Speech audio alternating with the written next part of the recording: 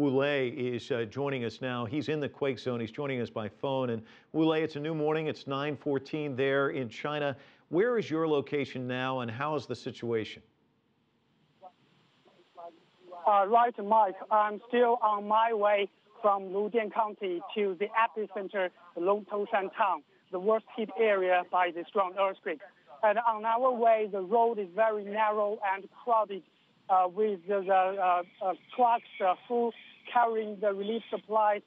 And because the road is very crowded now, we have to walk to the epicenter, and it's still about 2 kilometers away from the epicenter.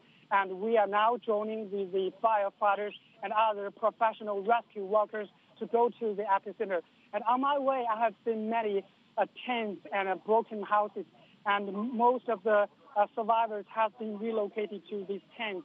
And but a large number of the daily necessities like drinking water, food, and tents, as well as coats, blankets, medicine and medical equipment are desperately needed. And now the road is still ongoing, and the supplies are on their way to those needed.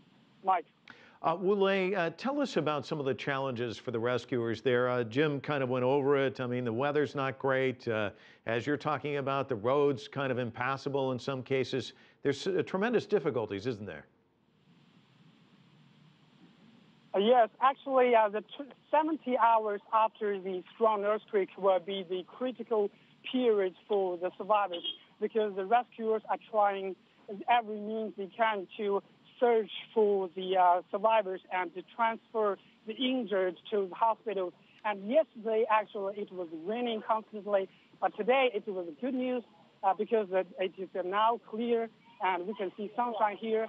And it's really a good weather condition can be a good condition for the rescue work. And now all these firefighters and other rescue workers are rushing to the epicenter with their professional searching facilities to search for the survivors and to relocate the victims. And today, the helicopters from the military zone will also carry the critical injured to the hospitals.